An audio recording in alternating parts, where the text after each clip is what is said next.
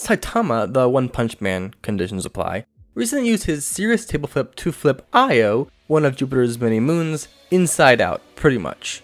Now, while Io does end up being completely destroyed, looking at how it ended up, we can't assume that Saitama actually surpassed its gravitational binding energy, as its gravity is still acting on the moon's fragments so that they still retain its general shape, just way more spaced out.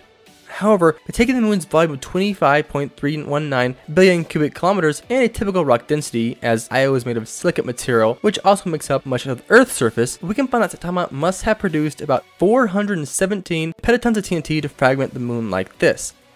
Now, while this is rather small for a planetoid's destruction, remember he is not surpassing the moon's binding energy, which is on a much higher level.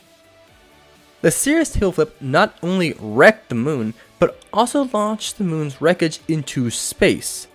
Looking at this image and comparing the distance the farthest rocks were thrown to the diameter of the planet, and Saitama ends up having thrown them over 2,438 kilometers into space.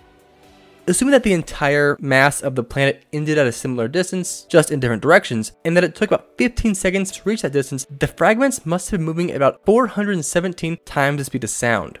So, moving the entire mass of Io at this speed, and Saitama should have produced about 282 zetatons of TNT.